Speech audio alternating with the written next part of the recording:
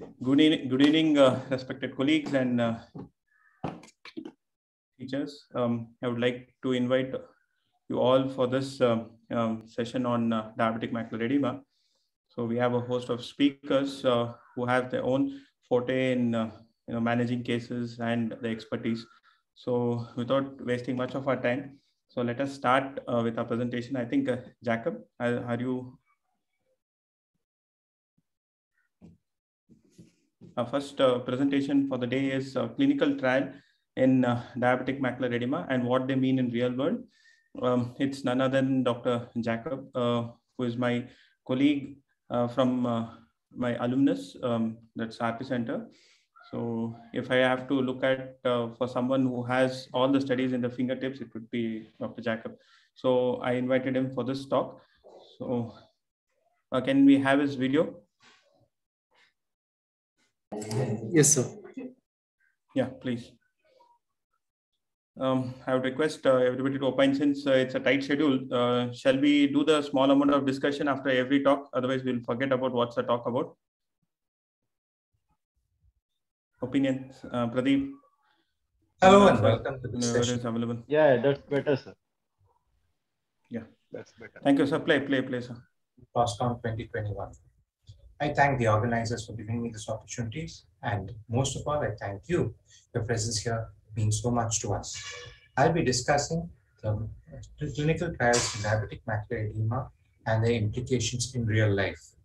Please give me a minute while I start my presentation.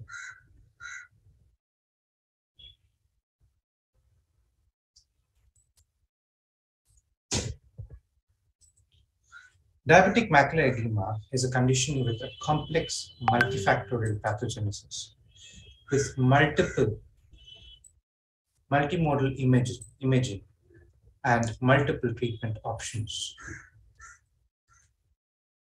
Can you just give me a minute while I minimize that? Yes, thank you. All of this which needs to be discussed within 10 minutes. So instead of going through every trial in detail, I'll just discuss the parts that I feel pertinent to real life practice. When we see a patient like this with DR and DME, we do a plethora of investigations, most important being HbA1c. We've been long told by many people that we need to get the HbA1c under control before we treat diabetic macular edema. However, this can be counterproductive because, as we know, a single point reduction in HbA1c is associated with an increase in the odds of progression of diabetic retinopathy and diabetic macular edema. So the treatment of diabetic macular edema and the treatment of diabetes, especially in those patients with high HbA1c, should be started in tandem. However, in the long run, the DCCT proved that it is very important to reduce the HbA1c because a 10% reduction in HbA1c was resulted in a reduced progression of diabetic retinopathy. Less diabetic retinopathy means less diabetic macular edema, and that is our long-term goal. The other investigation that we do is OCT, and we shall come back to it later. But at this point of time, we just need to talk about the clinical correlation between macular thickness and vision. 100 microns increase in edema is associated with approximately 1 line of visual loss. OCT is also used to assess the response to treatment, but I'll get back to that in detail later. The first clinical trial, which was considered the gold standard treatment trial for diabetic macular edema, was ETDRS. But as the name suggests, it was included early patients with early diabetic retinopathy. So it focused on preserving vision rather than improving vision. And this has long led to the idea that laser does not cause visual gain. However, a subset analysis of patients with poor vision showed that 30% of patients gained 10 letters. So part of the reason for this lack of gain in the main group is because of the inclusion criteria. Most of the patients had good vision and therefore had little to gain. On the basis of this, the DRCRN modified the ETDRS grid to make it less damaging with less power, less duration, and wider spacing. This is the pattern and the protocol that will be used in conjunction with the other agents in the future. This is the mainstay of the treatment of diabetic macular edema, intravitreal injections. As you can see, there are multiple injections with multiple trials, with multiple protocols, with varying inclusion criteria, giving a patchwork of trials such as READ 1, 2, 3, RISE, RIDE, RESTORE, REVEAL, all for ranibizumab, VIVID and VISTA for aflibercept, BOLT for bevacizumab, and innumerable DRCRL protocols A, B, C, and so on. The conclusions I'd like to draw from all these studies is that they included patients from vision of 6/9 or less up to 3/60. And this gives us a good idea on whom to treat with diabetic macular edema. We must remember that minimum of 3 monthly injections was given as a loading dose in all trials. Many of them gave 6 months at the very least. And monthly visits with OCT are required. And obviously, lifelong follow-up is required because diabetic macular edema may be controlled, but like diabetic retinopathy, it never goes away. Let's just deep dive into the DRCRL protocol I, which compared prompt laser, ranibizumab with prompt laser, ranibizumab with deferred laser, and triamcinolone with prompt laser. As you can see in this, the patients with prompt laser and deferred laser had good visual outcomes, whereas the initial triamcinolone group showed an improvement in vision, which actually dropped below those who were lasered alone. However, most of these patients were of middle age or older, and an analysis of the pseudophakic patients shows that IVTA was actually very good. It was better than ranibizumab at certain points. It continued to be slightly better than ranibizumab with prompt laser, even at the end of 104 weeks. In conclusion, vision was better in the subgroup with deferred laser. So laser is better to be kept for those who are not responding. Visual outcomes of a 3-line visual gain was better in deferred laser. However, the number of injections were fewer with those who were lasered early. It is important to note that in year 4 and 5, 50% did not require any injections at all. And something that is not stressed on enough is that IVT had comparable results in pseudophakic patients. A quick look at the VIVID and VISTA trials will show that 40% of the patients had a 3-line gain in vision. This could be either with the monthly protocol or the bi-monthly protocol after 5 loading doses of aflibercept. I marked that out in red because it is important that the loading doses of aflibercept be given monthly, which was much better than the laser or crossover arm. Looking at these results, the DRCRN started its landmark protocol T, which compared bevacizumab, ranibizumab, and aflibercept.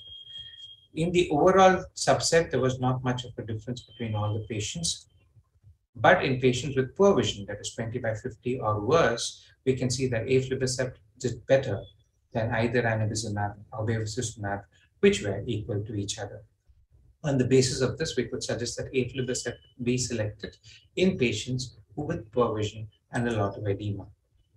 It also gave us an important criteria on how to assess response.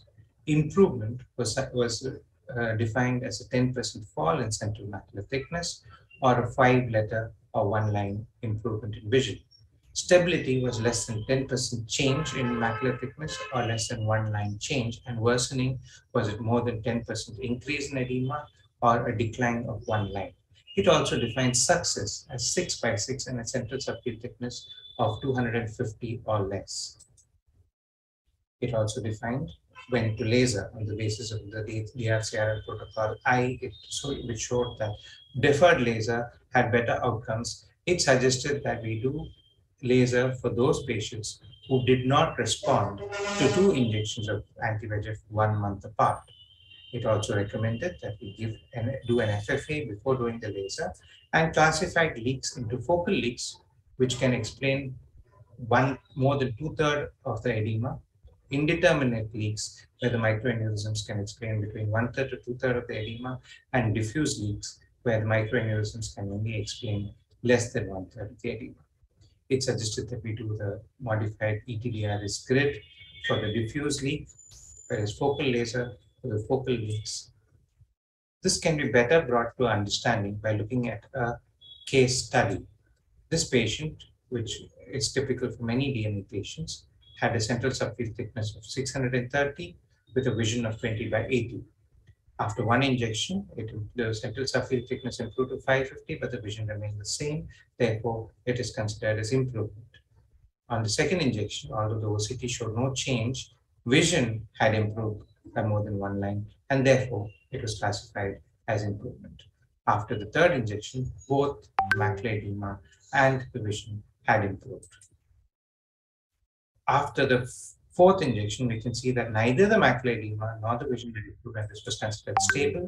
One more injection showed the same result, but injections were given because a minimum of 6 months of injections was recommended. Thereafter, focal laser was done because of lack of improvement to 2 consecutive injections. And when the patient worsened again, he was given injections until he improved to 20/20 and less than 250, which is considered success. It is important to know that after the first success, we give one more injection. Thereafter, we can defer the patient and follow up the patient monthly initially, then bi-monthly, then at a minimum of every 4 months thereafter. In conclusion of the final pathway for treating DME with anti-VEGFs, it is important to give anti-VEGFs early because little edema responds better than a lot of edema. There are also more options available when edema is mild. Injections need to be given monthly for at least 3 months, preferably 6. We must set expectations, therefore, because the median number of injections in the first year was 9. 50% of the patients will require laser.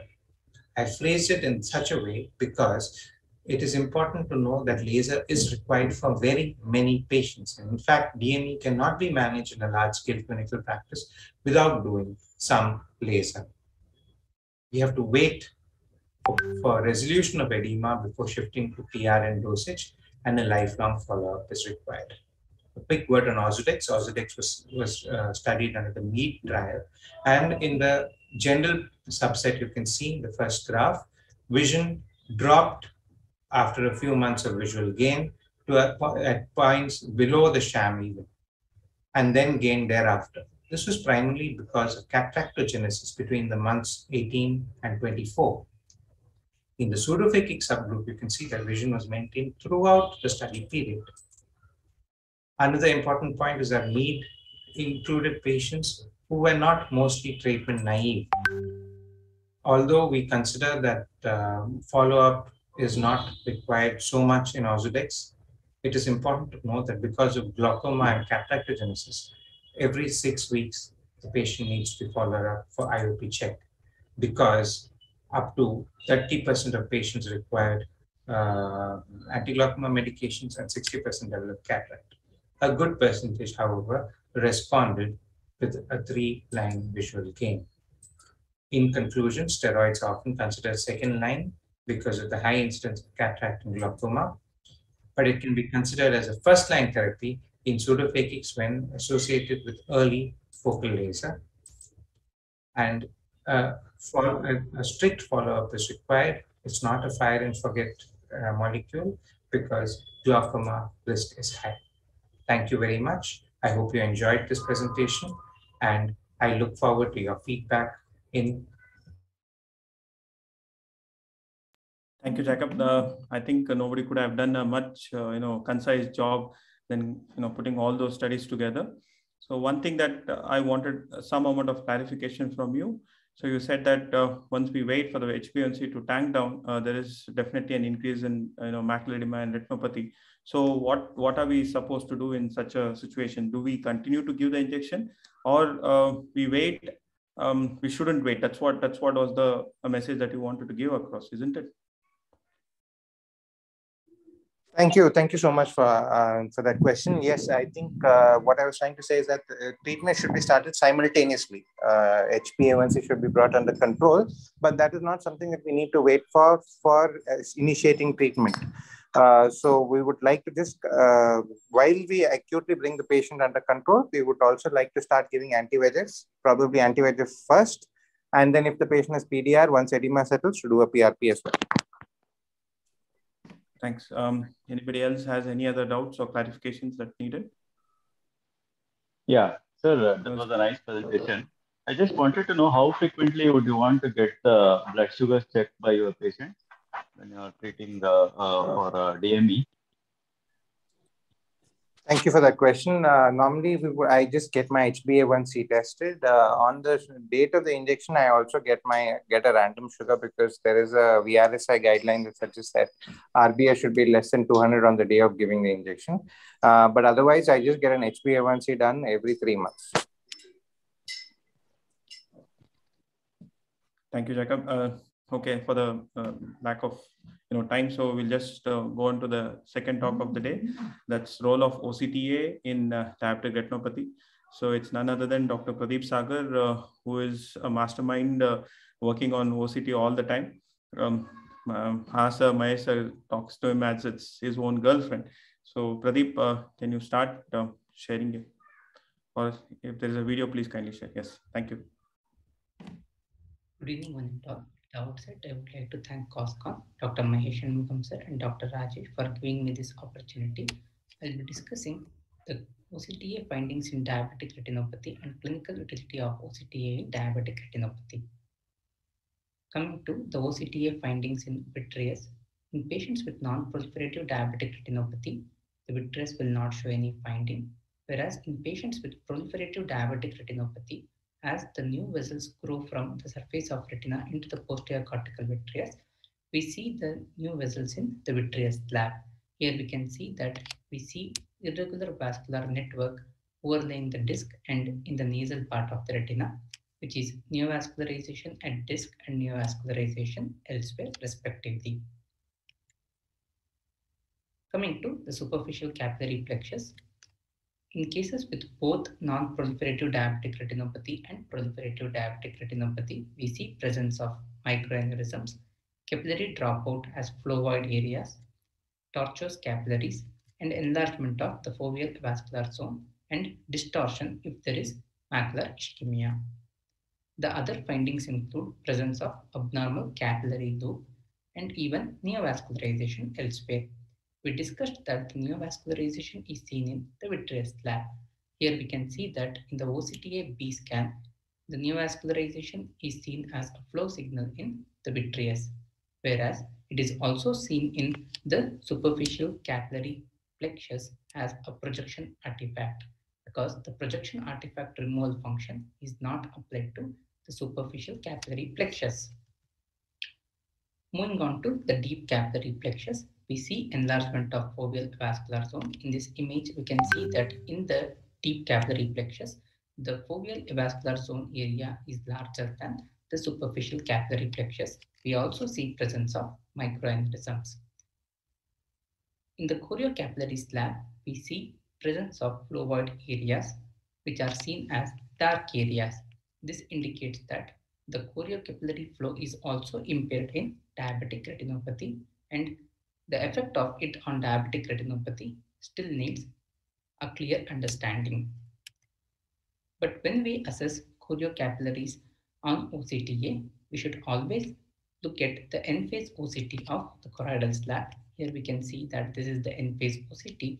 Here we see there are numerous dark spots which are corresponding to the hard exudates on color photograph. These dark spots are due to hypotransmission or shadowing so that it doesn't allow the light to reach the choroid. So in this particular area, whatever dark areas we are seeing would be partly due to hypotransmission and may not be a true phlovoid area. Whereas here we can see that there is presence of phlovoid area, which is seen as a dark signal and does not correlate with any dark signals on OCT end-phase choroidal slab. Microaneurysms are an important finding in diabetic retinopathy. The rate of detection of microaneurysm on OCTA compared to FFA is controversial.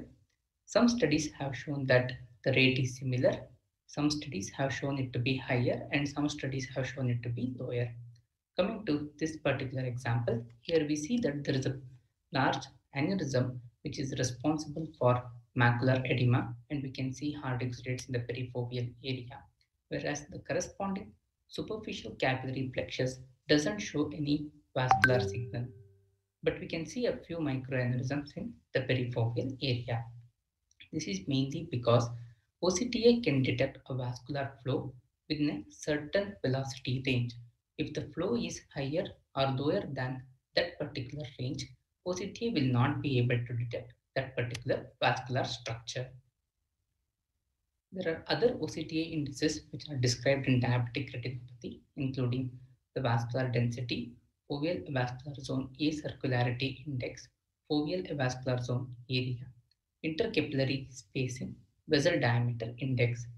These indices are noted to be affected even in preclinical diabetic retinopathy, and it is noted that the changes correlate with the severity of diabetic retinopathy.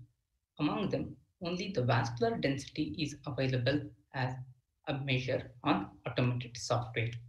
So it is noted that the vascular density is lower in diabetic guys even without diabetic retinopathy, and it is negatively correlated with the DR severity and visual acuity. In this image, we can see that this is the vascular density map where there is reduction in vascular density in the perifoveal area. Coming to the clinical utility of OCTA, as I already discussed, in cases with preclinical diabetic retinopathy, OCTA helps in detection of a few vascular abnormalities like the areas of capillary dropout, decrease in vascular density, changes in foveal vascular zone, and impairment of the choriocapillary flow. So this indicates that OCTA helps in predicting the development of diabetic retinopathy. Macular ischemia. OCTA plays a very important role in identification of macular ischemia by non-invasive means. Here we can see that there is enlargement and distortion of foveal avascular zone, confirming the diagnosis of macular ischemia. When it comes to macular ischemia, a small field is better than a wide field. For example, here we can see that in a 9 mm scan, the foveal avascular zone is not very well seen, whereas in a 3 mm scan, we can see the foveal avascular zone well, and we can also see presence of flow void areas in the perifoveal area. Coming to macular edema, it helps in assessment of foveal avascular zone in macular edema. So we can identify whether a patient with macular edema has an associated macular ischemia. The superficial capillary plexus will not be affected by edema. So SCP can be used to assess the status of foveal avascular zone. Here we can see that despite a severe edema, there is no significant effect on the foveal vascular zone, and we can see that the foveal vascular zone is relatively preserved. But the segmentation artifacts can lead to a misinterpretation of findings. As we can see over here, it appears as if there is an enlarged foveal vascular zone, but this is mainly due to a poor segmentation which we can see on a OCTA B scan. It shows that the segmentation is improper, secondary to which we see that there is a flow void area in the center, and it is difficult to come to a conclusion whether this patient has macular ischemia or not. With the current understanding, OCTA does not have a major clinical utility in terms of therapeutic decision in macular edema. Moving on to OCTA in proliferative diabetic retinopathy, it helps in identification of subtle neovascularization at disc. Here we can see that there is a vascular network which is very well confirmed on OCTA B scan, where we can see a flow signal in the vitreous, which is also confirmed on an in-phase OCTA. When we have a lesion which is suspicious, it's always better to use a small field better than a wide field. Here We were suspecting a neovascularization at disc. When we took a 12 mm scan, here we can see that there is a possible vascular network, but it is not very convincing, whereas a 4.5 mm scan shows the presence of a vascular network with looping, which confirms the presence of neovascularization at disc, which is also seen as a flow signal in the vitreous cavity on OCTA B scan. It helps in assessment of response to therapy. This is an example of a case prior to pan-retinal photocoagulation, where we can see presence of neovascularization at disc. 6 weeks after treatment with pan-retinal photocoagulation, we can see that there's an increase in the area of neovascularization, which indicates that it needs further laser. This is another example prior to anti-VEGF therapy, where we can see presence of neovascularization at disc. After anti-VEGF, we can see that there is a complete regression of neovascularization. So if you are treating a patient of PDR with anti-VEGF alone, OCTA helps in deciding the retreatment. Coming to the limitations, motion artifacts decreases the image quality. The segmentation errors can lead to misinterpretation of findings. 12 mm is also a relatively small field when it comes to diabetic retinopathy because it is significantly lesser when compared to the fluoresceint angiography. Montage and extended field imaging with plus 20D lens are employed to obtain a wide field, but it would be difficult to apply in clinical practice. So availability of a wide field OCTA may help in identification of neovascularization and capillary dropout area even in mid-periphery and periphery, and then only it may have a role in replacing fluoresceint angiography. So at the current moment, most of the findings what we are detecting on OCTA is mainly restricted to posterior pole and slightly around the arcade. So a wide field OCTA would be required to expand the use of OCTA in diabetic retinopathy. Thank you. An excellent compilation of cases, Pradeep. It was a thought-provoking process. Like even I haven't seen, though I haven't reviewed much of such cases in my clinical practice. Anybody has any questions to be asked? Thank you, sir. If not, then we'll go to the next talk. That's the keynote address by none other than my teacher and mentor, Dr. Mahesh sir. We are all here as retina surgeons. It's only because of him. So can you upload, admin, can you please upload the video of sirs? Hello, Vishal, this is not the thing. Vishal, can you change to Mahesh sir's presentation? Just a second.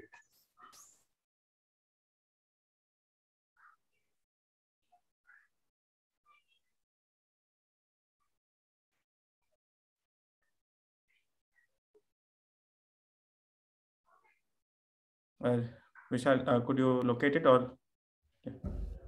Let's look at the role of vitrectomy in the treatment of diabetic macular edema in the next few minutes. Here is a clinical example of a patient who underwent multiple intravitreal injections of anti-VEGF agents and steroids, but kept coming back with recurrent edema. OCT much more carefully, and we found that there was an epiretinal membrane. So if there is a vitreomacular interface disorder in diabetic macular edema, they may respond initially, but they may respond suboptimally. In such a situation, vitrectomy would be the treatment of choice. So here we see a patient who is undergoing vitrectomy for diabetic macular edema. This patient does not have proliferative diabetic disease. And we can see that the epiretinal membrane is not obvious at all. So we use a needle to create an opening, and once we have created an opening, we can see such an extensive epiretinal membrane which was invisible is being peeled off. And subsequently we stain the internal limiting membrane with brilliant blue G and then remove the internal limiting membrane carefully. When we do internal limiting membrane removal in patients with diabetic macular edema, we need to be particularly careful not to de-roof the cystoid space which may be at the fovea. Sometimes one may have to do a fovea sparing internal limiting membrane removal as well in these patients. Following the surgery, we find that the internal fluid has resorbed, and for the first time the foveal contour has come back. Though it is not a normal foveal contour, there is widening of the foveal contour. In addition, the damage has already been done. You can see the disorganization of inner retinal layers. So long-standing edema before we intervene could have resulted in permanent changes, which may make the visual recovery a bit suspect in these patients. And these patients may need subsequent medical treatment as well, because we have taken care of only one component, which is the traction, but then the vascular component, which is the reason for the diabetic macular edema, may persist in these patients, needing additional treatment. This study showed the long-lasting benefits of vitrectomy in treating tractional diabetic macular edema. Patients did not need any intravitreal injections for the next 24 months post-vitrectomy, and the central macular thickness continued to regress over the next 24 months. Presence of diabetic macular edema along with proliferative diabetic retinopathy is a little bit of different ball game. In proliferative diabetic retinopathy, there is breakdown of the blood retinal barrier, so the posterior hyaloid becomes thickened. In addition, there could be associated epiretinal membranes and internal limiting membrane, which continue to cause traction over the macula. And this traction may not be obvious. As you can see in this fundus photograph, there is extensive exudation in the macular region, but we don't see an obvious epiretinal membrane because the thickened hyaloid is kind of globally attached over the posterior pole and can cause a generalized traction over the posterior pole, which results in this extensive exudation and extensive protein deposits, lipid deposits in the macula. So this is the OCT. You can see how adherent the posterior hyaloid is. So in a patient with proliferative diabetic retinopathy and diffuse diabetic macular edema, I'm a bit more liberal in performing an earlier vitrectomy. So here we see an example of a proliferative diabetic retinopathy with diffuse macular edema. That is a thickened posterior hyaloid.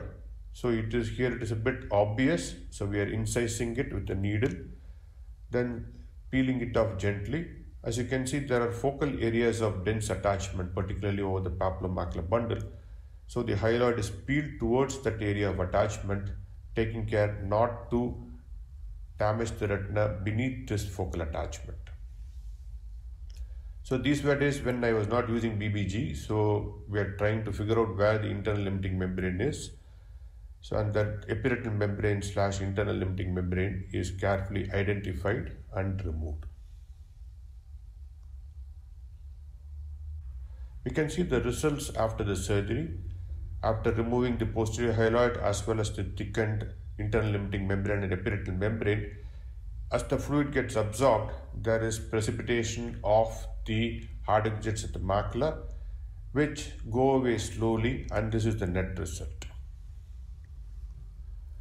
In tractional diabetic macular edema, in proliferative diabetic retinopathy, this is one such example. The epiretinal membrane causing the diabetic macular edema can be part of this proliferation, which is along the posterior hyaloid. So when we take care of the traction retinal detachment, the proliferation causing the traction retinal detachment, then the second membrane, which is the one which is extending across the macula and causing macular edema, can also be carefully identified and removed.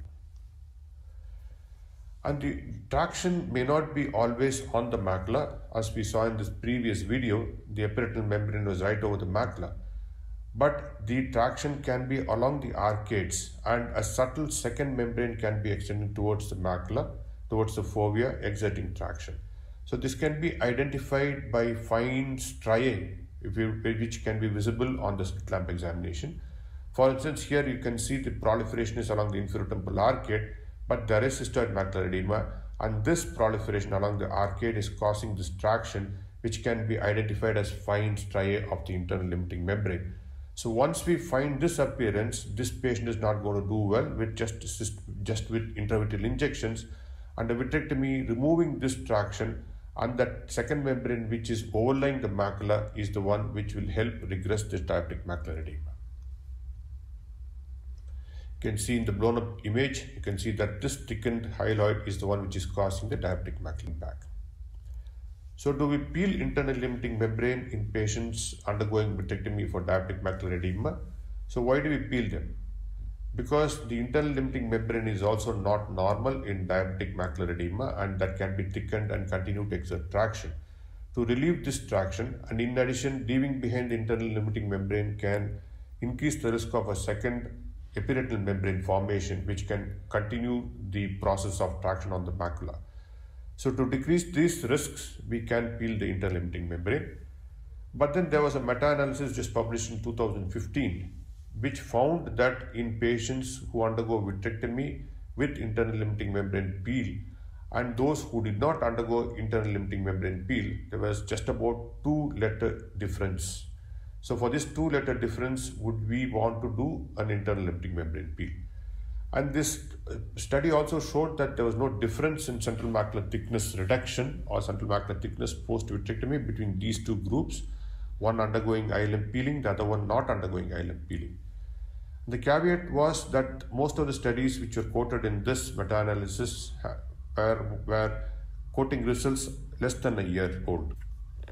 In addition, they went on to say that the retinal sensitivity post-internal limiting membrane peeling was lost even 2 months after the post-ILM peeling, and the ERG took time to recover after ILM peeling. In patients who did not undergo ILM peel, the ERG recovery began in about 6 weeks. In contrast to those who had the ILM peeling done, the recovery started only 6 months later. In addition, they also found that irregularities and indentations on the inner surface of the retina, thinning of the temporal retina, inner retinal dimpling, transit reduction of the retinal differential light threshold. So does that mean that we should not peel ILM in patients with diabetic macular edema? I would think the benefits outweigh the risks, and I would peel the internal limiting membrane for fear of leaving behind some amount of traction, leaving the ILM in place, and also the fear of a recurrent epiretinal membrane. This is corroborated by a subsequent meta-analysis which is published in 2018. Here they looked at 14 studies and overall of 857 eyes, and they found that vitrectomy and ILM peeling did improve best corrected visual acuity and central macular thickness reduction. So I would, a surgical example of a patient undergoing ILM peeling. Patient has proliferative diabetic retinopathy, and after dissecting the fibrovascular proliferation, there is some amount of active bleeding on the surface of the retina, which also makes the process of peeling the ILM difficult, and there's hardly any staining of the ILM. So sometimes it can happen like this in diffuse diabetic macular edema, where the ILM doesn't stain too well. So finally we managed to identify one area of the ILM being nicked off, and then we used that as a handle to peel the ILM. So far we have been saying that vitrectomy with the epiretinal membrane removal and ILM removal does help in treating tractional diabetic macular edema. But in contrast to all this, there is a study which found that in patients even with vitreomacular traction anomalies, we can continue to give anti-VEGF. And this study found that there was no difference in the central macular thickness between the groups at 6 months. And in fact, the intravitreal injection eyes had better vision. This was a study of 40 patients and at 6 months follow-up. So I would still treat the patients with vitreomacular anomalies and diabetic macular edema with vitrectomy, particularly if they don't respond adequately to intravitreal injections. So far we have been looking at vitrectomy in tractional edema. So what about vitrectomy in non-tractional edema? So vitrectomy has been proposed to improve oxygen concentration in the vitreous by removing antioxidant ascorbate. This improves oxygenation. ILM thickened in diabetic macular edema, which when we remove helps oxygenation as well. Increased oxygenation results in vasoconstriction, and this decreases the diabetic macular edema. And vitrectomy may also downregulate VEGF secretion, removes vasoactive and vasodamaging factors, and also improves perifoveal capillary blood flow. So unresponsive diabetic macular edema without traction, currently what do? We treat them with, continue to treat them with anti-VEGF or switch over to steroids. We may add focal and grid laser to ablate peripheral capillary non-perfusion areas. So is there a role for vitrectomy? Earlier studies have shown that post-vitrectomy in these patients who do not have traction but have persistent macular edema, the central macular thickness goes down, but there is no associated improvement in vision. Though the CMT decreases, there is no visual improvement.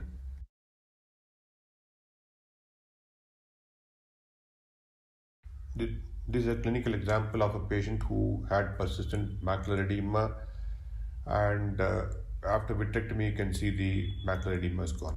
There's a recent study which looked at the role of vitrectomy in treating treatment-naive diabetic macular edema. This is a study of 44 patients, and they found that like more than 50% of the patients had more than 3-line best corrected visual acuity improvement post-vitrectomy.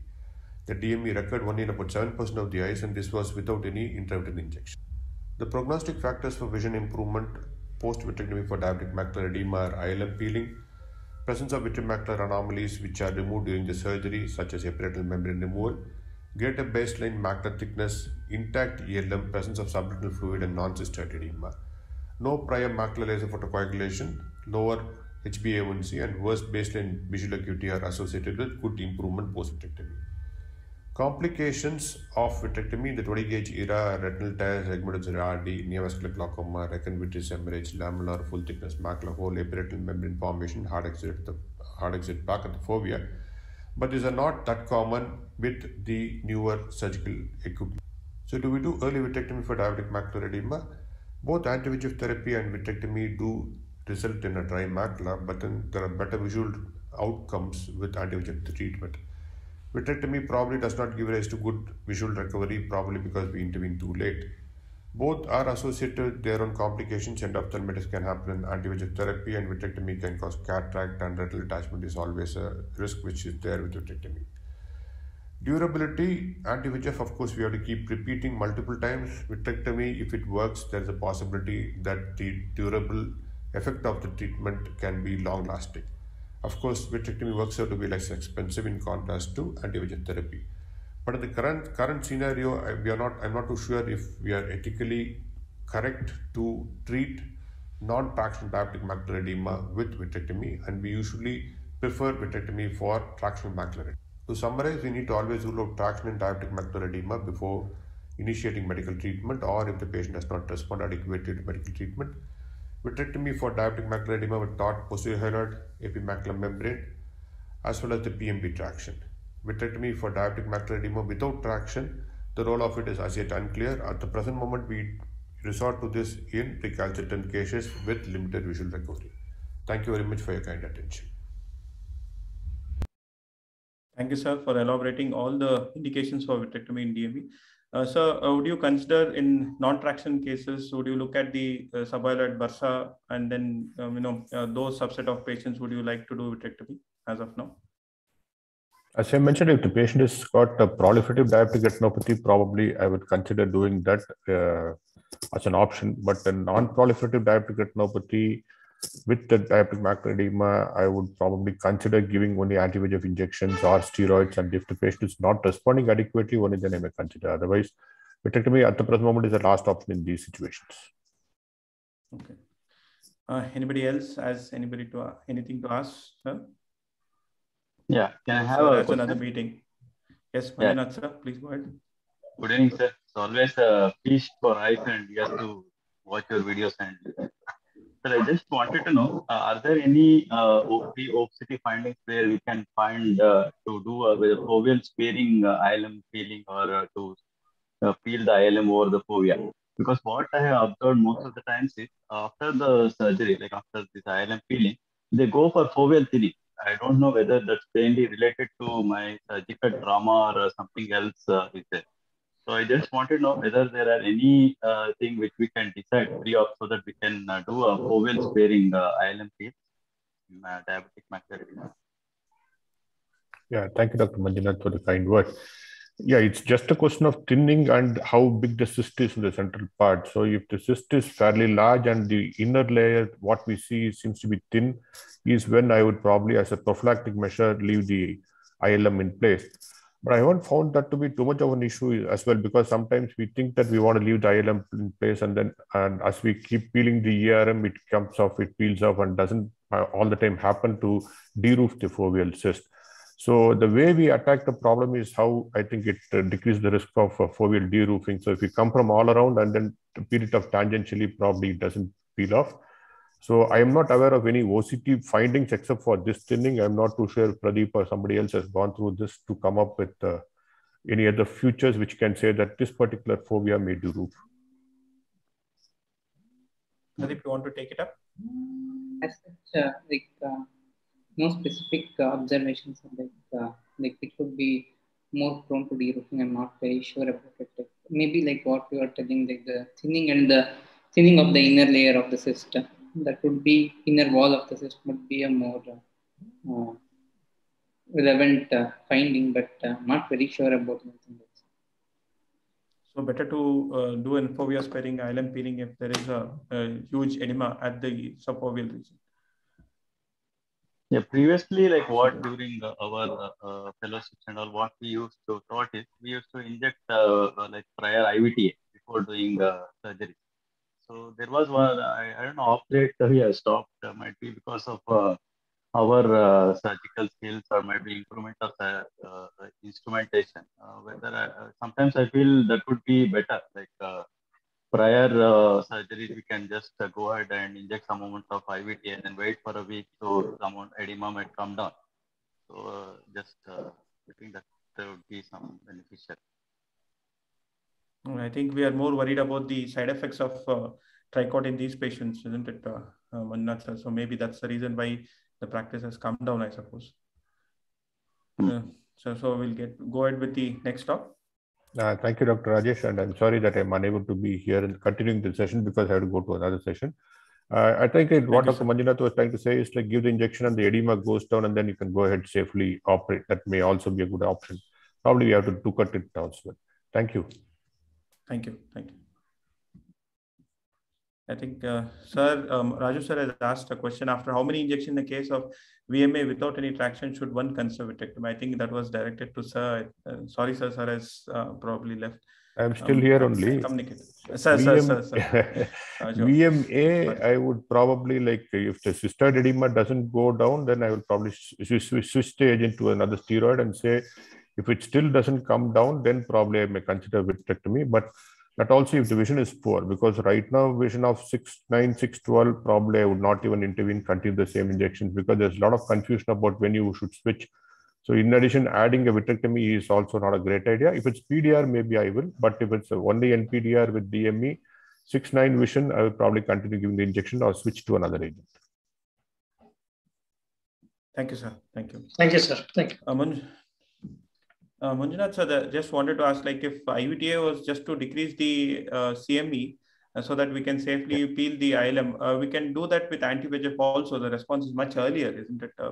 Is there any reason why you think IVTA would be better?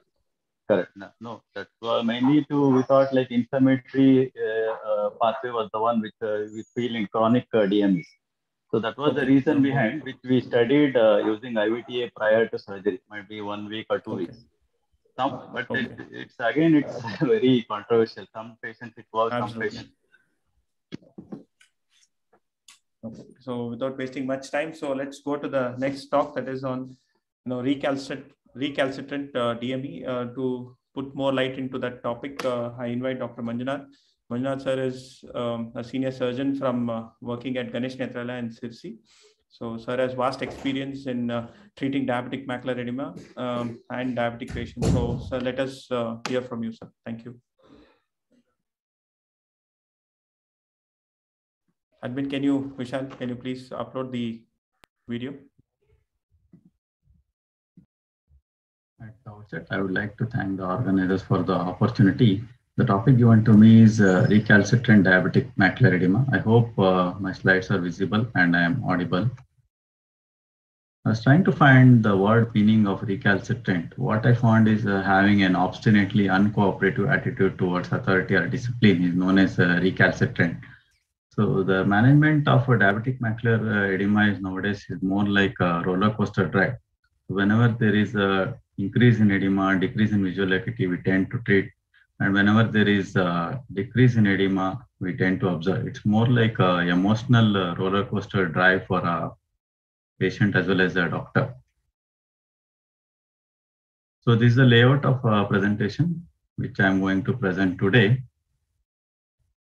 So DME is one of the leading cause of vision loss. Anti-VEGF have become a first line of therapy in management of diabetic macular edema. DRCA.NET protocol has showed that more than 40% of the patients who received ranibizumab did not achieve a complete resolution of macular edema. The challenging to treat because of the complex underlying physiological processes, and we lack prospective randomized clinical trial, particularly on recalcitrant DMEs. So these are the various branches of decision tree. So coming to treatment option, which currently we have are anti-VEGFs, steroids, laser photocoagulation, and surgery. So what is the definition of refractive DME or refractive patient? Any patient that after 3 loading loads, that means after 3 consecutive monthly injections, who showed no improvement in visual acuity, that means more than 5-letter improvement in ETDRS chart, or less than 10% reduction of central foveal thickness measured on OCT.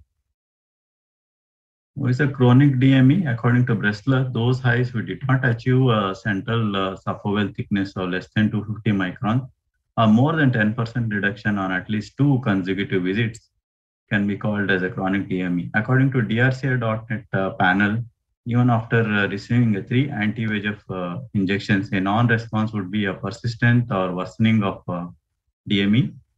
No improvement in functional or anatomical outcome can be considered as a chronic DME. This is a pathophysiology of diabetic macular edema. So what are the points you consider whenever you're managing a patient with DME? Is after the baseline visual acuity is very important. Duration of DME, the ocular environment and local pathological changes like any presence of epiretinal membrane, vitreomacular attractions, and systemic factors. So treatment of chronic DME has become more difficult nowadays. Some of the good things is like we understood the disease better and better technologies are available to visualize macular edema, and we have more treatment options. So the bad things are like our treatment do not work sometimes and edema remain refractory. What are the questions you get in real life is how to decide on which treatment for which patients. Are there any safety concerns for DME treatment? So when we face a type 2 diabetic patients with diabetic macular edema, how do we proceed? So this is a treatment algorithm which most of us follow. I'm not going to detail. Coming to systemic control, which is a paramount role, which can be easily remembered as ABC. A stands for HbA1c, anemia, B for blood pressure control, C for control of cholesterol, creatinine. And this is what I designed to counsel my patients of diabetic macular edema. D stands for discipline in lifestyle, diet, you have to trust your doctor. M for medication, meditation, motivation. E for education, exercise, and entertainment. So assessing a non-perfusion of retina is very important in recalcitrant DMEs. Any large area of peripheral retinal non-perfusion, despite prior PRP, are associated with more refractive DME. So obtaining an angio and applying a targeted retinal photocoagulation to the region of non-perfusion may help in control of recalcitrant macular edemas. So some of the clinical studies which are done on anti-VEGFs, bevacizumab has been used are BOLT, DRCA.NET, PACRS. READ2, RISE, RIDE, RESOLVE, RESTORE, DRCA.NET studies have been done using ranibizumab in treatment of macular edema. Da Vinci is one study where aflibercept has been used and proven to be effective in management of macular edemas. So coming to the role of inflammation, inflammation has a protagonist role in diabetic macular edema. It is important to acknowledge that its role in fluid accumulation as inflammation occur earlier and before the macular edema. So early treatment can control the inflammation and prevent the development of macular edema. So corticosteroid implant has a special role in treatment of chronic DME. DME, as you know, may shift from primarily a VEGF-mediated process in acute stage to a inflammatory disease in a chronic state. So corticosteroid mainly act by stabilizing a blood-retinal barrier and downregulating the expression of VEGFs and inhibiting the production of prostaglandins and pro-inflammatory cytokines. This is the pre and post images of a patient who has received a DEX implant. Like after 1.5 months, you can see there is a complete resolution of edema and restoration of integrity of retina. So combination of steroid and anti-VEGF has effective in treatment of recalcitrant DME.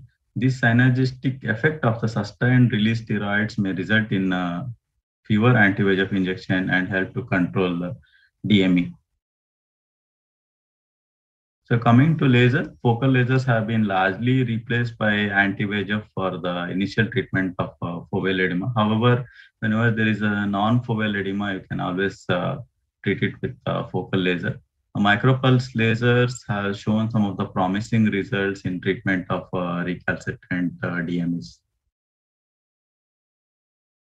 So coming to vitrectomy per se, what are the indications when we consider vitrectomies? Whenever there is a taut posterior hyalid or whenever there is a vitreomacular traction and epiretinal membrane, along with a lot of foveal exudates, or when there is a little or no macular ischemia, we can consider vitrectomy in managing macular edemas. So how vitrectomy works? It relieves the anteroposterior as well as tangential traction. It relieves the vitreoxysis and removes the numerous vasopomial factors like VEGF, ICAM, interleukin-6. And vitrectomy increases the oxygenation of the vitreous cavity almost up to 10 times. So PRP done at the time of vitrectomy also reduces mid-peripheral ischemia, which may reduce the production of VEGF and in terms of vascular permeability factors in the vitreous cavity. So these are the two small videos which have been done in patients of diabetic macular edema. You can see a thick ERM has been peeled. It's a BVC assisted ILM peeling, which has been performed here. And this is one more video showing the ILM peeling. You can see a lot of exudations in here in patients with macular edema.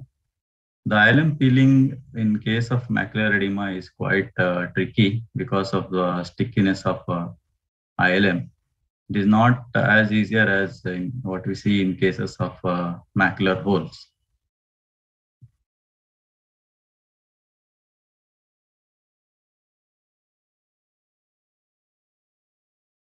So these are the pre and post images of the patient who underwent vitrectomy for recalcitrant macular edema, where you can see post-op, you can see the complete resolution as well as the restoration of integrity of macula.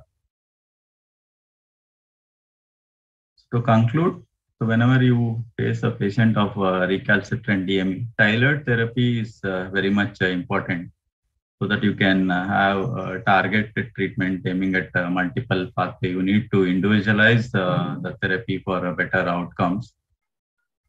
So how do you tailor? You can tailor the therapy based on some of the ocular factors, like in presence of glaucoma or any high IOP, and based on the amount of ischemia you have, or looking into the lens status. So some of the non-ocular factors which you consider are presence of systemic disease and compliance to follow. So in a nutshell, the final thoughts, recalcitrant DME is a complex condition. Effective therapy requires the application of several strategies targeting different pathological mechanics in DME. Individualized treatment plans may be needed. Posterior hyalid management is vital to understand, control, and treatment of chronic condition. The randomized controlled trial on refractory DME and combined therapeutic strategies are essential. Newer drug development help us to target additional mediators in DME cascade. Last, genetic markers may help us to create a personalized treatment. Thank you for the opportunity. Thank you, sir. Would like upon to ask our master of Dr. Jacob, who is well versed with all the studies. Jacob, what would you advise a patient with chronic persistent DME? You have given 3 injections. Are you shifting to 6 injections as per the protocol I, or you want to maintain a 3 injection and switch injections between classes or between groups of drug? Jacob, can you hear me? Hello.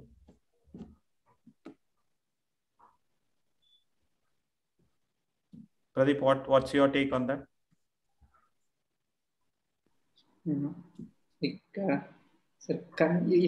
If financial issue is not a concern, then only don't consider it. Don't consider it. It's an issue with all of us, I know. But as such, based upon the studies, if you want to go ahead with studies per se and follow them verbatim, so what would you want to do? Do you want to switch classes, group of drugs?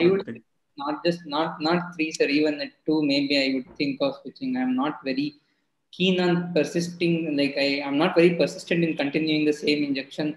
2 things. One, as the edema continues to be chronic, there is definite loss of the retinal outer layer. The retinal structures keep getting damaged over time. So, if we don't have any option, it's fine. We have to go with one. We will go with that. But if there is an option, why not to try is what I always feel. If there is an option, I try to do whatever I can do to decrease the edema as early as possible, rather than persisting with the same injection based on the results of the study. I do agree, studies have shown that if we are persistent with the injection at the end, the results are good. But over a short term, even to keep the patient confidence, it's difficult to continue with the persist with the same injection. As I already told, may not be 3, even after 2 injections. If I find it's not working, I would try to switch. I'm not very keen on continuing with the same injections. So are we looking at any OCT changes like the hyperluminosity inside the cyst cavities to say it is too very chronic, or if the fluid is not very hyperlucent, can we consider still be a little bit less aggressive and keep giving the same injection or something like that? What's your take on that? There are a few studies which have analyzed the reflectivity of the intraretinal fluid and the subretinal fluid. If the reflectivity is hyper, if the cysts are more turbid looking, and if you see that there's hyperreflectivity, it has been noted that they respond slightly better to steroids rather than anti-VEGF. But there are only when I last did my search, maybe I found only 2 studies, but both had shown that steroids were better. Okay, that's what I wanted to. Manjunath sir, what about IVTA? How many patients, as such, in a real-world scenario, would you inject IVTA, and how is the response? Do you feel? Do you have any patients who had resistance to IVTA as of now? No. To be frank, I have not seen any patient who are resistant to IVTA. That's what, mainly because of the fear factor, and might be some other things. So we have shifted not using IVTA often. But still, I personally feel that should be an option whenever before switching to any other medicine. I would share the same platform, because whenever the patient we have injected anti-VEGF, or we have shifted from anti-VEGF to Osidex, or primarily we are given Osidex, and very few number of patients have not responded to Osidex in my clinical practice, and I have given IVTA and they responded beautifully. The reason they say that the entire injection is dumped, the entire molecules is dumped into it, and that's the larger amount of molecules which are available for acting. That's the reason why they respond. So is the side effect also very high in IVTA as compared to others. Thank you, sir. Thanks a lot. We have used almost up to 8 milligrams of IVTA. Okay. Yeah. There has been a surprise, I had a one-to-one conversation with Jonas. So he said that he has given a concentrated almost about 24 milligrams. And he says the side effects as such is very minimal, and not much of glaucoma in these patients also. That's what he quoted, but we are all afraid of even 4 milligrams, forget about giving 24 milligrams as such, which is 6 times more. But he says that literally the edema goes completely dries off, and for nearly about 6 to 8 months, it doesn't come back. So I don't know. Any of us would have even dared to try it. What I feel is glaucoma is better than macular edema. rather than. What would you say, Pradeep? Yeah. Pradeep, what would you say? Sir says take is glaucoma is managing glaucoma is better than DME. No, we have better medications we can manage. I know. Difficult. Like I actually give only 2 mg. 4 mg is only for resistant cases. I go to 4. I give only 2 mg IVTA in most of my patients. Where even like there are like prospective studies even available which says that 2 mg does well, and definitely the risk of IOP rise is low. And considering that we have 2 surgeons and like 2 medical, like 2 people who practice, and one of my senior colleague gives 4 mg and I give 2 mg, and like we have comparison also. Like I'm happy with the results with 2 mg. So the only issue with giving a lower dosage is it's not anything, because we presume that a lower formula of that readily available IVTA has 2 milligram, but it has more of solvent also. We don't precipitate the solute and then we give. So what happens is the drug concentration, though it is given in a bolus, the longevity is much shorter. Would you agree in that, or would you say that it works for nearly 8 to 10 weeks? Still now giving 2 milligram. Only 2 cases I had in which the initial response was good, and they persisted for roughly around 10 to 10 weeks at least in almost all the cases, except for 2 cases till now, in which I have shifted to 4 mg. But longevity, the comparison between the studies, like the comparison between 2 mg, 4 mg, most of the studies haven't looked into this, how frequently the injection would be required, and what is the longevity of an injection. But that's one thing which we are evaluating in a prospective study as of now. We are seeing quite frequently, so that we will be able to see whether these patients have the effect of IVTA lasts for a lesser duration or not. But as of now, without analyzing and are doing a proper study, whatever I have noted is longevity is also not a major. Is not a major issue. Thanks, Pradeep. Thanks for that insight. So let's go to the next talk. It's by none other than Dr. Vivek Bhaskar. Vivek sir is my senior from the same alumnus. He is not only a teacher to us as far as retina is concerned, he has taught us a lot on how to lead upon life also, a very good human being. So Vishal, can you please upload? Sir is not here. He has some other commitment. Can you upload his video? Yes, thank you. Good evening, everyone. Dr. Vivek, I am a senior consultant at Shankar Eye Hospital. I would be talking to you about a fairly common disorder called as diabetic retinopathy, but not about the usual presentation. In our practice, we would have encountered situations wherein our patients who have been with us for a very long time suddenly tend to progress in terms of diabetic retinopathy, which is not in corroboration with their diabetic retinopathy levels or diabetes levels rather. So in those kind of scenarios, what should be our approach is what I would probably want to share with you people. So first of all, I would like to thank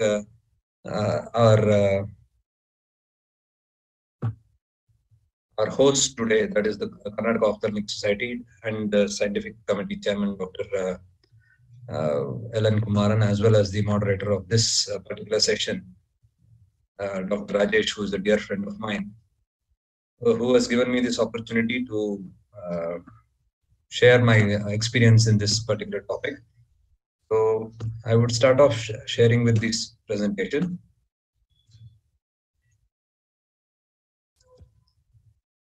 So I'll present a few case scenarios straight away. So here is a 54-year-old diabetic who presents to us with complaints of floaters in the left eye associated with blurred vision since the last few days. He's been a diabetic for the last 7 years, and his last dilated retinal evaluation was done elsewhere, which showed no gross retinopathy changes. He had a printout of the fundus photograph image that was done there, and there was obviously no diabetic retinopathy changes, even not a few microaneurysms could be detected on the print that I received. So in May 2021, he was diagnosed as, that is around 7 months back, he was diagnosed as a diabetic nephropathy and has been on twice weekly dialysis since then. So as we see here in the left eye, he has a bleeding new vessel with subhyaloid hemorrhage. And also he has a few new vessels on the right eye as well. Coming to this second patient, who is a 75-year-old known diabetic, who's been with us for the last 22 years.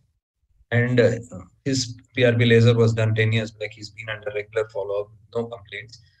He was diagnosed to have cataract with stable laser PDR in July 2021. He underwent cataract surgery in September, and he had regained good vision in the range of 612 to 6.9 in both the eyes. He presented to us in late October with blurred vision in the left eye.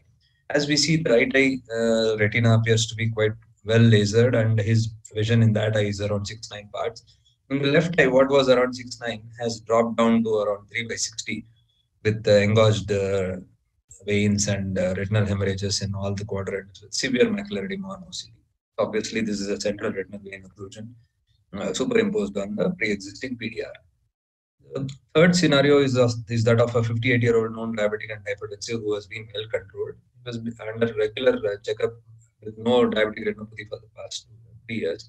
He presents with blurred vision and inability to work on computer since the last 3 months, and he somehow thought that he was having a cataract and came for evaluation.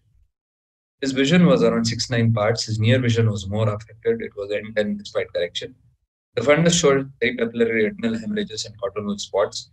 Very few microaneurysms were detected, not corroborating with the extent of cortical spots. On checking, his blood pressure was around 220/140, and the OCT showed diffuse retinal edema with very mild neurosensory detachment. He was referred to the physician straight away. He came back to us 3 months later with better glycemic control and blood pressure control. Physically also, he was feeling quite better, but the difficulty in fine print persists. An OCT revealed a bigger neurosensory detachment, and anti-VEGF treatment was given, and he kind of settled down. Way back, now we'll go to the next case scenario, which in July 2016, we found a 56-year-old diabetic who came to us with mild blurred vision and with the range of 612 to 6.9. He had a lot of retinal hemorrhages all over with the macular edema and OCT like this. So somehow I felt that this is not a typical diabetic retinopathy with macular edema. There has to be some other abnormality. So he was sent for a general physical examination with his physician and endocrinologist, and was asked to remain under observation because he had reasonably good vision. He came back to me 2 weeks later with complaints of further blurred vision, with the vision dropping to 624 and 618. And as we see here, the OCT reveals more of neurosensory detachment rather than intraretinal edema.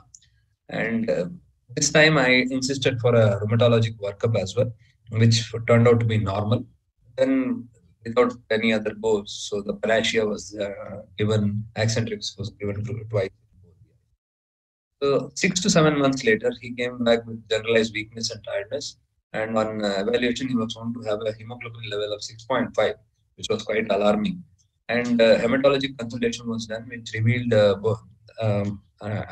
bone marrow aspiration was done, which revealed a diagnosis of multiple myeloma, and he was started on chemotherapy promptly. So this was the OCT at that point in time. So these were different case scenarios which were like out of the box. Generally, as we see, the natural history of diabetic retinopathy has been elucidated by various long-term studies. So a prominent one would be a WESDR, that is Wisconsin Epidemiologic Study of Diabetic Retinopathy, where the 25-year cumulative incidence of any retinopathy is around 83%, any macular edema is around 29%, CSME is around 70%, and PDR is around 42%. And the major factors being glycosylated hemoglobin, obviously the level of hypertension, and smoking. And off late, in the last 5 years, the annualized incidences of all of these seem to be dipping because of better glycemic control due to various new drugs. This is what WESDR says. So how do you characterize a sudden progression of diabetic retinopathy?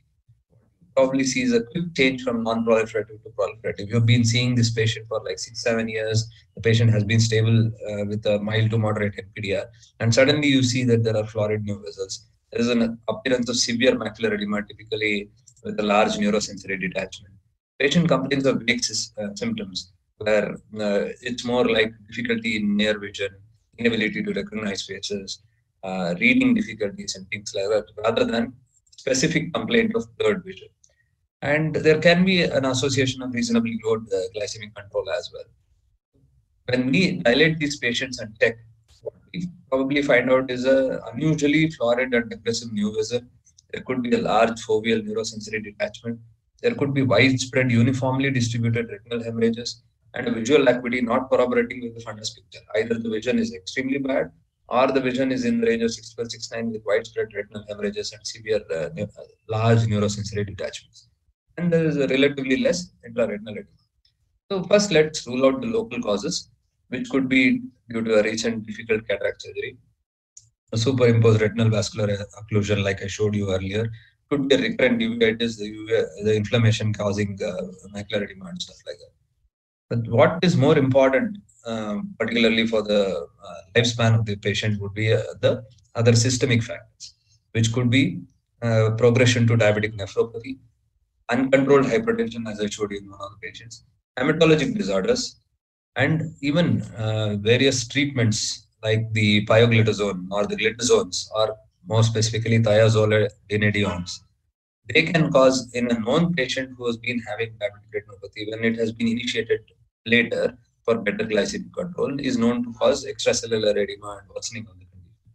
Or trans retinoic acid or ATRA, which is used in the induction of some of the leukemias like acute promyelocytic leukemia.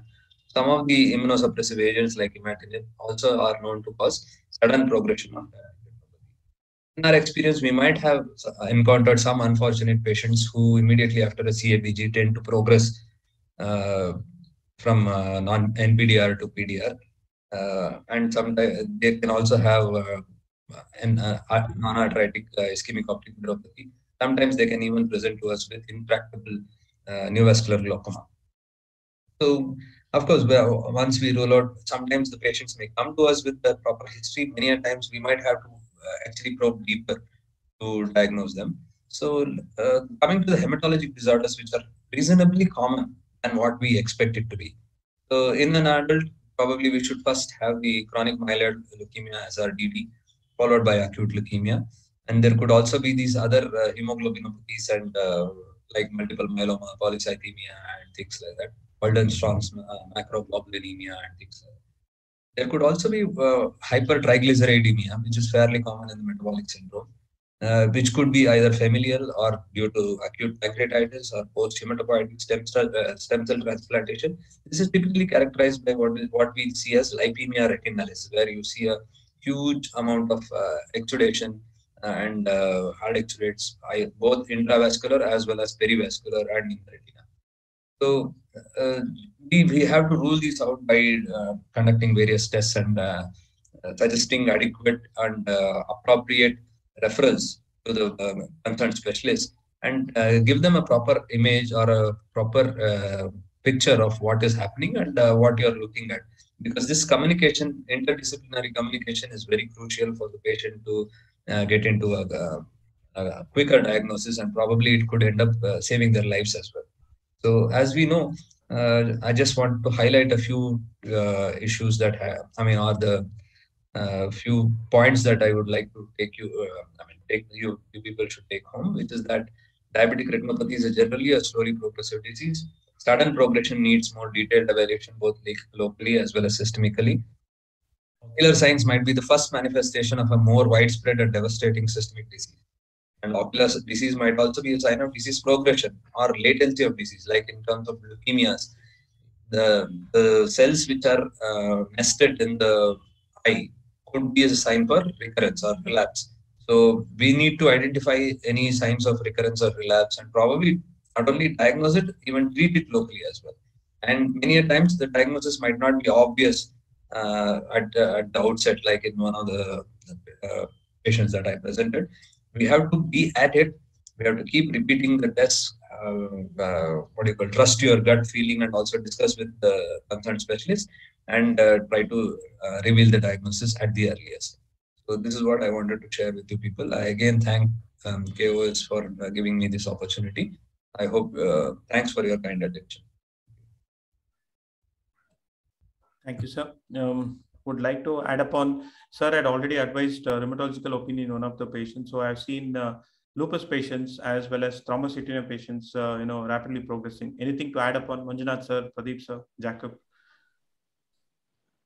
Yeah, yes, sir. That's what you should remember, that slow and symmetrical progression is the most important. So whenever we see any rapid progression or whenever there is an asymmetry in the disease, I think that should give you a clue that something we need to really go back and look upon the history, something we are missing. Anything out of the box patient which you could share, like that's what enlisted retinal vein occlusion, NAI1, or rheumatology evaluated patient, SLE, or blood leukemia, cancers, and thrombocytopenia. Anything else that you want to add upon to the list where you have seen a patient with DR who suddenly progressed?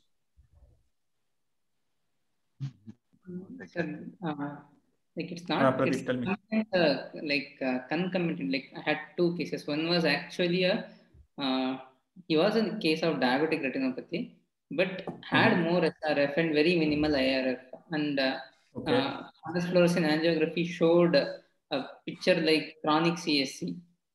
So when there is more SRF than IRF, we have to consider to look at is there anything like it's not very common to have something like this for sure. It's not very common, but we had one example in which actually initially he was treated with anti-VEGF earlier somewhere else, and when we saw there was SRF more, IRF was there. Not that there was no IRF, but it was very it was disproportionately more SRF, and we had more of a features like chronic CSC and FFA, and so FFA would be indicated when SRF is more than the intraretinal fluid. And one more case in which actually there was a CNV.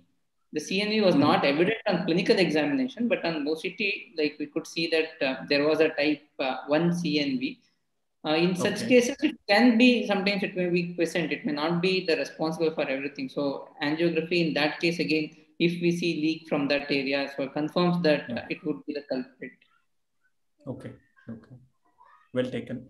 So if we have time, shall we go with the last presentation of mine? I don't know, I have not done any justice to it because I'm not a cataract surgeon. But despite that, I have collected whatever info that I could get because I was asked to do it. I was forced to do it. That's what I could say. Is that okay?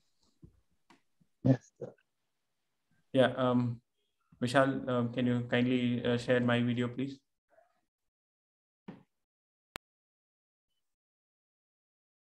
Hello, everyone. I take this opportunity to thank Dr. Anand Kumaran for this opportunity. The topic for the day is cataract surgery with diabetic macular edema. The primary question that comes to our mind is, why is this topic discussed so often? So let us look into some of the important landmark studies which gave us an insight into this problem. Like in non-diabetics, the amount of cortical cataract, that was approximately about 22% as compared to patients who had diabetes, which ranged anywhere from 35% to 65%.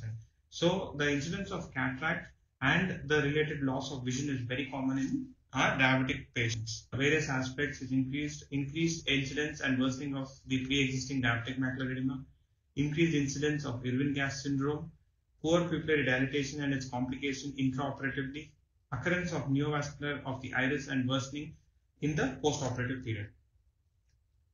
Macular edema after cataract surgery, when we looked in depth with the DRCR network, they came up with certain major outcomes and measures.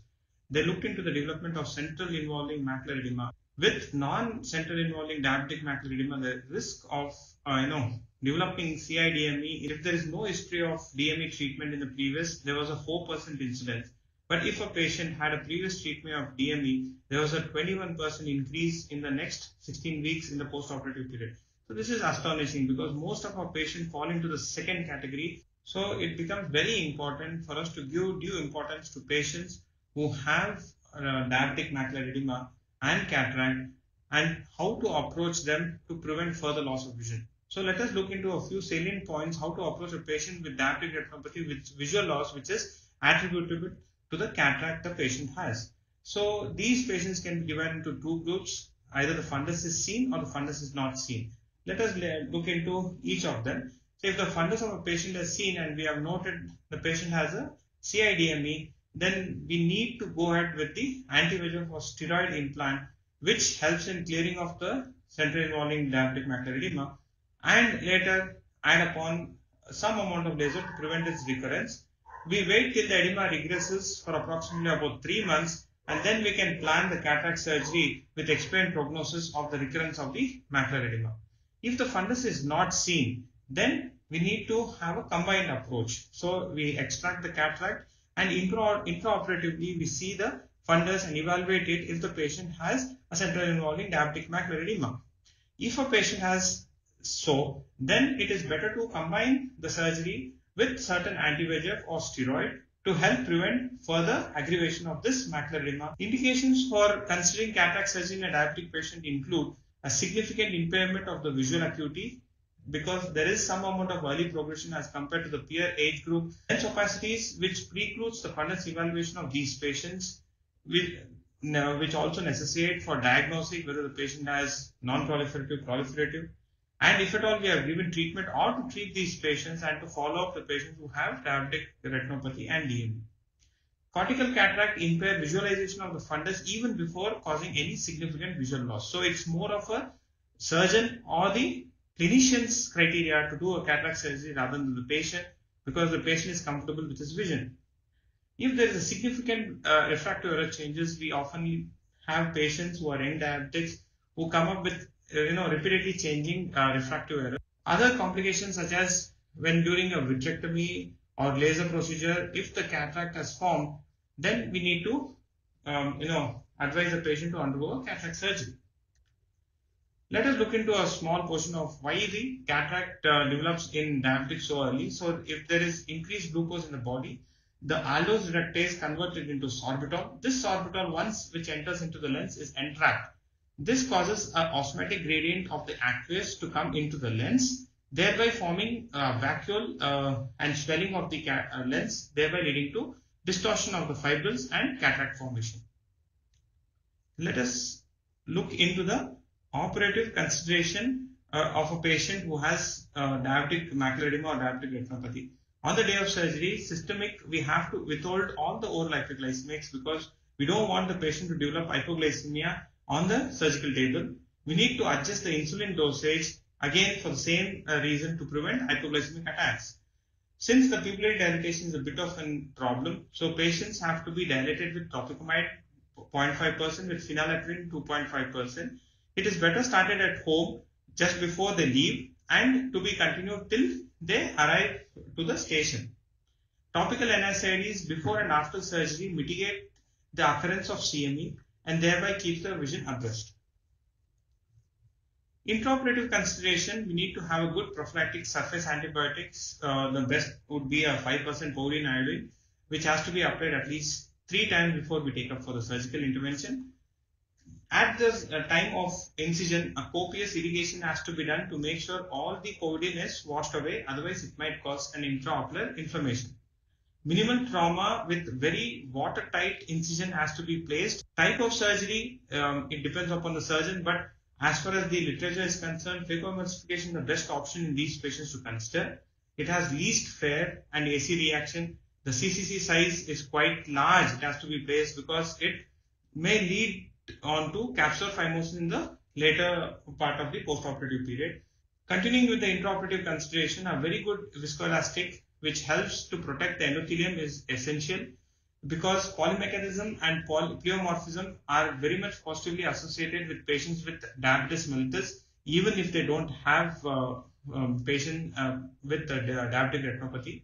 The cell density is significantly lower in patients with established diabetic retinopathy, and more so when the patient is having a proliferative diabetic problem in his eyes. Adequate rexes to prevent capsular phimosis in the longer run has to be kept in mind. Hydrophobic lenses are the most preferred lenses compared to the others. Let us look into one of the common complications which are associated with diabetic retinopathy, that's the Irwin-Gass syndrome. Let us look into the signs and symptoms of these patients. Patients who had initially good vision in the postoperative period usually manifest of complaints of metamorphosia and blurry vision by around 4 to 6 weeks. When we look into the fundus, there is a loss of foveal reflex. A OCT shows a clear disruption of the parafoveal capillary arcade and cystoid spaces in the deep capillary plexus. Fundus fluorescein angiography clinches the diagnosis. It includes retinal telangiectatic blood vessels, capillary dilatation, leakage from the peripheral capillaries, and a peteloid hypofluorescent dot in the later stage. This in the form of topical NSAIDs, which includes ketorolac, diclofenac, bromfenac, and etofenac can be used. NSAIDs has been shown to decrease established CME also. If not, steroids as a monotherapy or in combination of NSAIDs can also be tried. Other treatment regimens includes periocular steroids, intravitreal triamcinolone if there is no good response to topical NSAIDs or steroids. The only issue being is the raised IOP, which has to be watched out for. Oral carbohydrate anhydrase inhibitors has also been shown to have some response. Immunomodulators and surgical YAG vitrolysis are of last resorts and it's not uniform. So let's consider one of my patients, 61-year-old gentleman, was diagnosed with Irwin gas. 3 doses of anti-VEGF was given elsewhere. Post-operative topical steroids had increased IOPs, that's why the anti-VEGF were given. Vision acuity at presentation was 618 and 10. OCT shows gross CME. Oral steroids were started in these patients. There was some kind of a response with decrease in the CME and NSD, but it recurred once we stopped the oral steroids. So we went ahead with injection of IVTA, showed very good response with complete resolution. And there was a recurrence about 2 months later. A second IVTA was given and CME decreased, but EMM was noted to slowly develop. So ultimately a vitrectomy with EMM peeling was done on February 2021, and post-operative 2 months the vision remains stable at 6.6 and N8. Thank you. Any doubts or clarifications needed in that presentation? I know I have not done a very justifiable job, but despite that, whatever I could summarize. Manjunath sir, anything you want to add upon? Pradeep, Jacob? Yeah, that was a nice presentation, sir. Actually, being a retinal surgeon, we all would love to see all diabetic patients with pseudophakia rather than having them with lens, and we don't have much of the options rather than saying we tend to avoid using steroids or being in the lens later. I feel like more after the age of 50 or somewhere, if you have some amount of background diabetic retinopathy, we always can consider them for cataract surgery rather than waiting for it to progress and then they develop macular edema or any diabetic retinopathies where even the treatment is very difficult. So I think nowadays we can always shift for early cataract extraction rather than waiting. That's what I personally feel. I was totally surprised when I looked into the DRCR net results saying that if at all some kind of a treatment was given to these patients with DME, there's about 22% risk, the patient having recurrence. I don't know whether it's pharmaceutically driven thing that they're concluding that since 22% are giving, so it's better to give a prophylactic injection at the time of surgery, even if the patient doesn't have any DME to begin with. Pradeep, you want to add anything to that? What do you feel? Would you advise such a thing?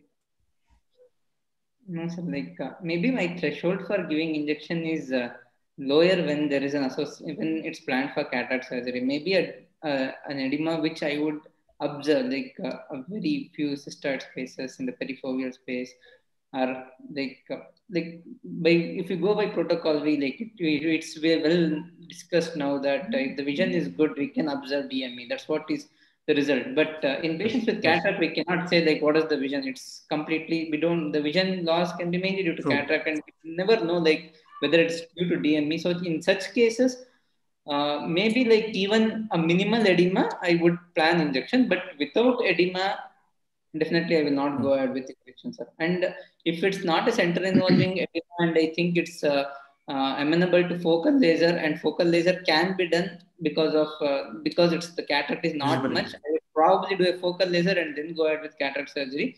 But if I feel that the cataract is significant enough and cannot do focal laser, I would probably do a surgery and don't wait for any progression. I would go ahead with focal laser once the media is better and at least 2-3 weeks after cataract surgery. Sometimes I have done that. But prophylactic NSAID is something which I uniformly give for every patient of not just DME, even in any case of diabetic. Need not be DR also, because there is sufficient evidence to say that prophylactic Nepafenac is helpful in patients in preventing pseudophakic CME in patients with diabetes. So a diabetic with planning for a cataract surgery, I usually request the cataract surgeons to add prophylactic. Totally agree with you. Totally consent. There's no ambiguity about that. But again, which NSAIDs you want to do? Because as far as my knowledge is concerned, whenever I've seen the longest and the most class 1 evidence that was there was with ketorolac. What was your take? Since Nepafenac has been widely pushed by Alcon, is it that you want to Nepafenac to be added, or any NSAIDs is the same? What is your take on that? No. To be frank, I'm not very sure about comparison between NSAIDs, but a comparison between 0.1% versus 0.3 Nepafenac is something which we are conducting a study on, in patients with diabetic retinopathy and cataract. Yeah, the single dose Nepafenac 0.3% versus 0.1% comparisons. We have a prospective study going on. We would like to see the results, and then we may be able to speak about it better. But right now, in comparing different NSAIDs, I don't have much experience, or I haven't read through. I may not be aware of it. We'll go through it. If there's any comparison, I will have to go through. I'm not very sure. Any last words? Because I think we are the only 4 people sitting over here, or 3 of us attending and 1 admin. So anything else that you would like to add? A wonderful session. I did learn, especially 2 new things from Manjunath sir. I said recalcitrant diabetic macular edema. He got the the meaning of recalcitrant. Thanks for that. And DME, in addition to ABC, so that we educate our patients much better to re-emphasize on diabetic control and make sure that they don't have a recurrence rather than keep treating DME as such.